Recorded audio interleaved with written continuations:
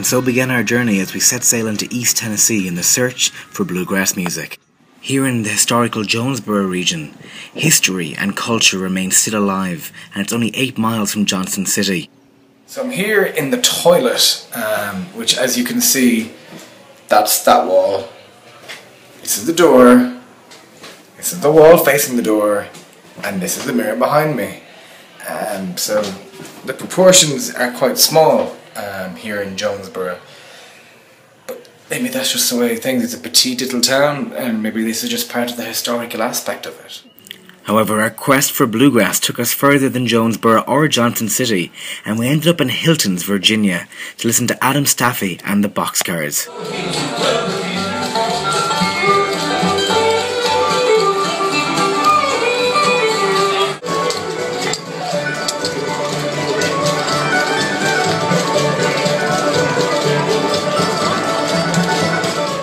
This is something that if the power goes out, you still can play, you know, so it's something that I feel like is, in my case, I started getting into it back in the 70s, and so it was just handed down, you know, it's really an oral tradition, because I don't play by music, and none of the guys in our group plays by music. It's all just by listening. It's like Irish music. I think a lot of times folks just learn it from people in their area.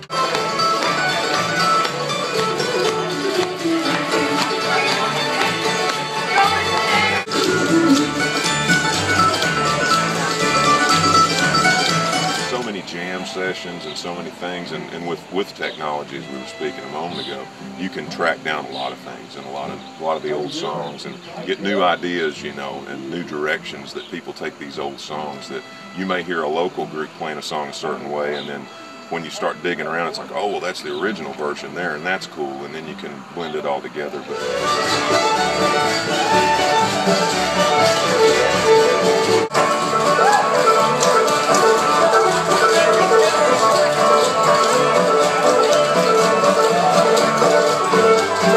Here at the Carter Fold, where we're at this evening, this is where I first really had my first experiences with bluegrass and old-time music, and so it made me want to play. I started hearing it every weekend. I'd come up with my grandfather. All night when that call